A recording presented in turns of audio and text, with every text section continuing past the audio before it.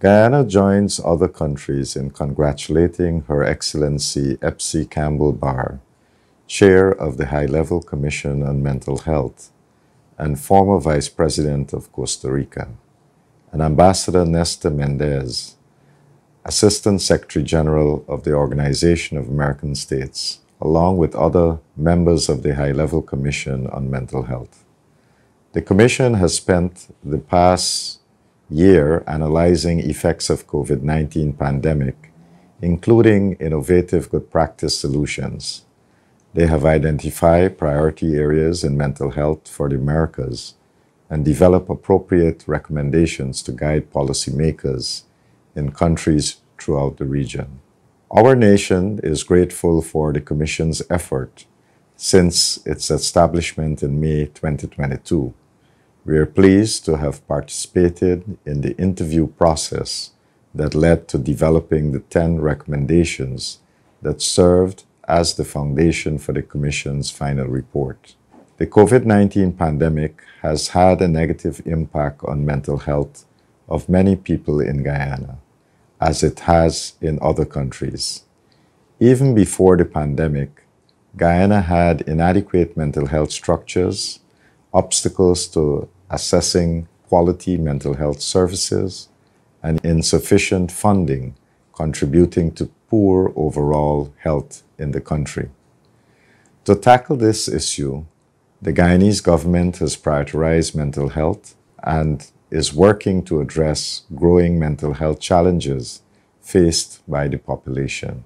It is clear that there have been significant actions taken to prioritize mental health in the National Health Sector Plan.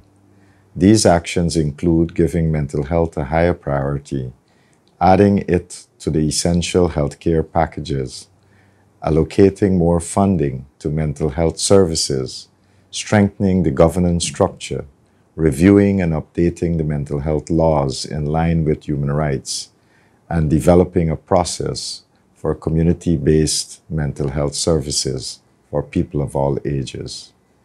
The COVID-19 pandemic has generated many discussions around mental health. These have shed light on the seriousness of the crisis and the inadequacies of our mental health services.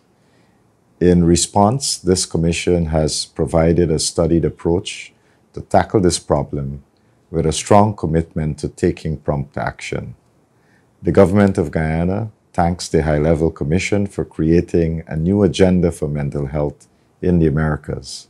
This package of policies and actions focuses on universal health coverage, human rights, equity, and non-discrimination. It also empowers individuals with mental health conditions and their families and promotes the advantages of multi-sectorial collaboration with different sectors and actors can share financial resources, knowledge, and skills. Guyana supports all 10 recommendations outlined in the report. It is committed to collaborating with other nations in the Americas to address mental health challenges and enhance the overall mental health well-being of the peoples of the region. Guyana remains dedicated to supporting the Commission's efforts as countries work towards reducing non-communicable diseases mortality rates by 1/3 and by promoting mental wellness in the Americas and globally. I am grateful to Dr. Barbosa and the team at the PAHO WHO for inviting Guyana to participate in this event. Additionally, I would like to congratulate the Commission on the successful presentation of this report.